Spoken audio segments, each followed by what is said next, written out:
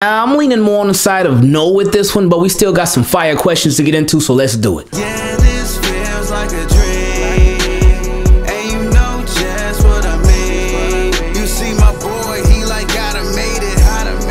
Boy, he's a fan, and he like the Ravens, and you know just what I mean. YouTube team, keep it clean. What's going on? It's Ingraven here with another video and another episode of NFL questions from subscribers, a series where you can ask me any NFL question you want to, and we answered in a video just like this. If you want to be part of it, send me an email to teamkeepitclean@gmail.com.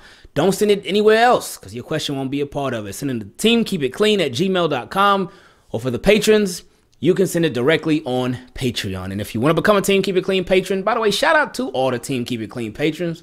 Appreciate y'all. And if y'all want to join them, you can go to patreon.com/Ingravenvids. If you don't want to join them, you can stay exactly where you at. It is fine. It's still all love. Team Keep It Clean is actually a period of time right now where it's quiet. We don't hear any craziness. It ain't all this just wild stuff going on. Because, you know, these past couple of days, it's been nothing but crazy. But it's all good. Stuff has simmered down a bit. But anyway, we got some fire questions like we always do. Team Keep It Clean, I love y'all. Let's do it. So the first questions came from my guy Chris K and Stefan M. Chris said, "What's up, Team Keep It Clean? What's up? Much love the content, appreciate it." But anyway, after the first two Dobbins and Hills holes were pretty much filled with Bell and Freeman, another big blow with Gus and Peters go down also. As far as the running backs, I was really hoping that they would sign Latavius Murray, someone that has had success last year. And boom, it worked out. It really does suck for our guys, and I really hope a speedy recovery for all of them. At least there was a group of vets to bring in, not one, not two, but actually 3 replacements at running back. Actually 4 with Trenton Cannon in there too. That's unheard of, and in a limited role, I think they all have something left, and they can hopefully play like a Raven. I'm sure they will. Okay, my question is, for replacing Marcus Peters and adding cornerback depth, would you look at Richard Sherman, and do you think they can bring him in? Also, if you don't like Richard Sherman, anyone out there that you would like to see as a Raven? Again, keep up the awesome content. Appreciate that, Chris. And my guy Stefan, he was just straight with it. He said, "Hey, I got a quick question for you. Do you think we should sign Richard Sherman since Peters is out for the season? Tell me what you think." So anyway, Richard Sherman. Richard Sherman would be a no for me. I wouldn't be mad if they signed him, and I think worst case scenario, if somebody else, hopefully they don't, but if it did happen, then maybe they take a look. But I'm not sure what other corners are out there right now along with Richard Sherman. But for Richard Sherman specifically, isn't he more like a zone guy? And Ravens are man heavy. They are a man-to-man team. 1 versus 1, mano y mano, me versus you, cornerback versus wide receiver, man up, let's get it. That's their style. And with Richard Sherman, I don't think he would be the best fit. Now, Richard Sherman has had a lot of success over his career. And even over the past couple years with the 49ers, we know he had the injury with the 49ers, and that slowed him up a bit. But Richard Sherman, still respectable name and whatnot. But if you play him, say for instance, like one thing that I would be worried about, and not to say that it couldn't happen to anybody, because it could. But one thing I would be worried about, what if the Ravens run in cover 0? And y'all know if I'm talking about cover 0, it must be something that's pretty simple, because y'all know I don't know plays like that. But what if they run in cover 0? So everybody man up, no safety help, everybody just got a man. You stick with him, and they blitz him too. And Richard Sherman one-on-one, and he just so happened to match up with a guy that is pretty fast. And Richard Sherman, his speed sort of fell off a bit over the years. What would happen if that happened and he just got toasted? I don't know, man. Like I said, he's definitely not the worst cornerback in the world. And I think push come to shove, if they had to bring him on, Wink would be able to scheme some stuff with Richard Sherman to try to make him not be a liability. Because, you know, Wink, he gonna find a role for you. If you gonna play, if you know how to play and you smart and you got some stuff, Wink gonna find a role for you. So you know what? I wouldn't even mind Richard Sherman so much, because I feel like Wink, he will find a way to use him the right way. He will find a way to use him effectively. So yeah, I guess I gotta sort of change my answer, and I wouldn't mind Richard Sherman. It wouldn't be my preference, but at the same time, I wouldn't mind him, because I feel like Wink, they find a way to get it done. Next question came from my guy Gareth. He said, "Hey, Ingraven, do you think it's looking like 2015 all over again? There's something going on because we are always healthy. I would love to know what you think. Hope you and the family doing great. Shout out to Pookie. Shout out to Team Keep It Clean. Thank you for everything you do. Love you, bro. Appreciate it, Gareth." 2015, no, I don't think it's going to be that. Ravens, they always have significant injuries every single year. Now, this year, they've been having them more than ever and earlier than ever. But they still have them literally every single year. Now, on this magnitude, I don't know about that part, but they still get them. But 2015, 5-11. Do I think the Ravens are going to have a terrible record while having all these injuries? No, I don't. Because the Ravens, they are, even despite the injuries, and they've had a lot of injuries, but they are still in very good shape. They'll be getting some guys back. They'll be getting Jimmy Smith back any day now. They'll be getting Nick Boyle back over the next month. They'll be getting Rashad Bateman back over the next month. They'll be getting Miles Boykin back over the next month. They did lose all the guys who ain't even got to go over the list. But I do not think it's going to be anything like 2015 as far as the record. I think the Ravens are still going to do good this year because they are well-equipped for this. And speaking of being well-equipped, he said, "We signed Le'Veon Bell. Now that we signed him, do you think he adds value to the passing game? Because I've been watching his tape, and he's a really good route runner. Sorry, it's been a minute since I last asked a question. Thanks for everything you do. You don't know how much your positivity has helped me. Love you, bro, and team Keep It Clean." Appreciate that, man. No, y'all positivity helps me, man. Because y'all positivity, it shows through comments, through questions, through messages, through all that stuff, man. It goes a super long way, man. So I appreciate y'all a lot. Now, as far as Le'Veon Bell, yeah, he certainly adds something to the passing game because he gives you a legitimate passing threat coming out of the backfield. And not that J.K. and Gus Edwards and Justice Hill weren't those, but Le'Veon Bell certainly is those. He is that.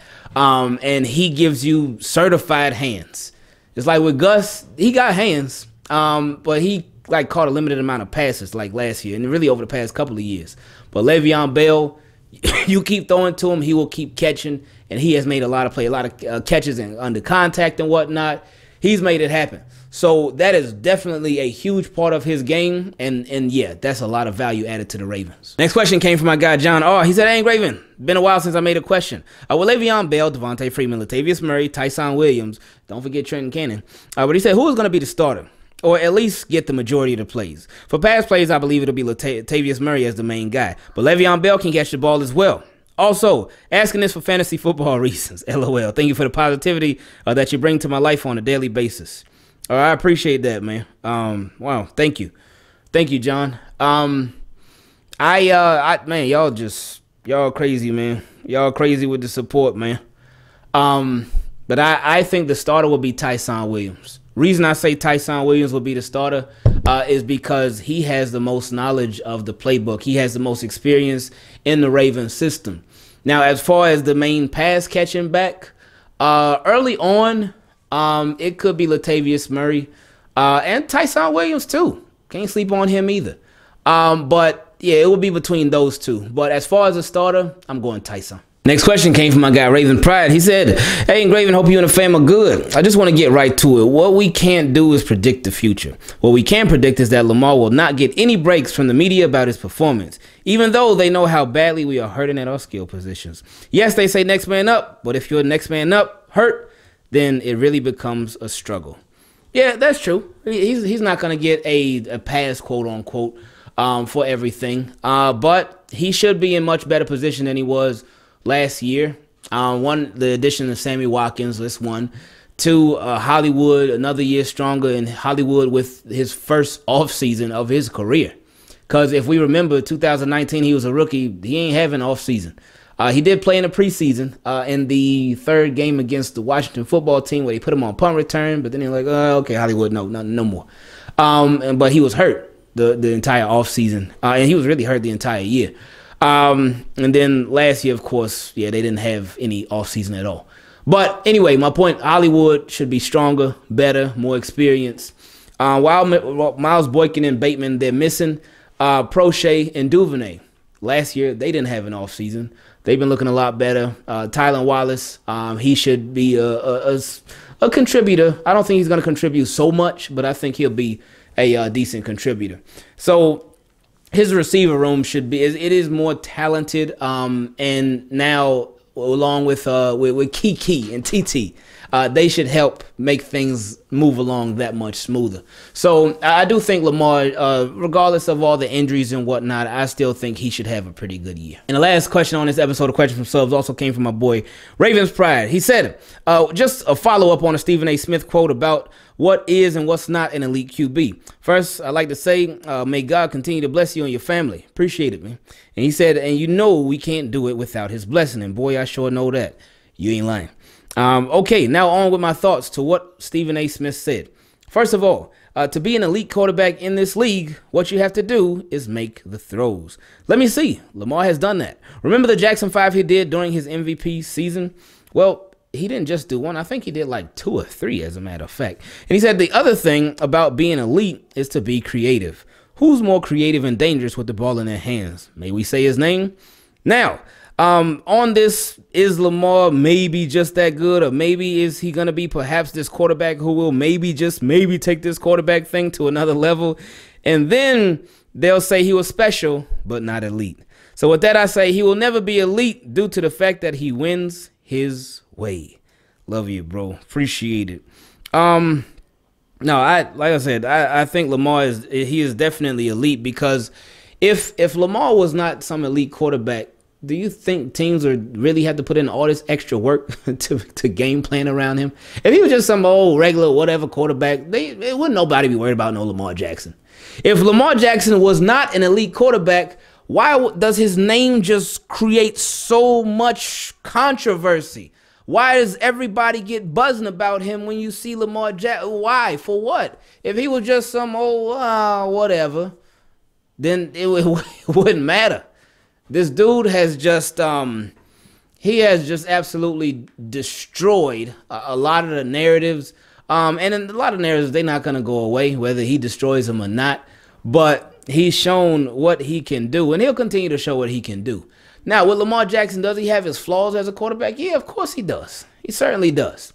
But is he an elite quarterback? Certainly, for sure. We talked about that in the last video, and we talked about that even without stats. Without stats. But there are numbers that show it too. And the thing with Lamar, so many people get caught up on the passing yards. That's a big thing that a lot of people get caught up on. But with him, with Lamar Jackson, his touchdown to interception ratio is always pretty. It's a beautiful thing. But something that we got to always remember too, this guy sits out so many fourth quarters of games, man. Just imagine, and I know it's a what-if scenario, but still, just imagine if Lamar Jackson would have played in a lot of these fourth quarters that he sits out because the Ravens be having these crazy leads. So he like, oh, okay, coach like, all right, Lamar, come on, that's it. He's like, all right, cool. So this guy, like, oh, we love Lamar. We're very grateful that we have Lamar Jackson as Ravens quarterback.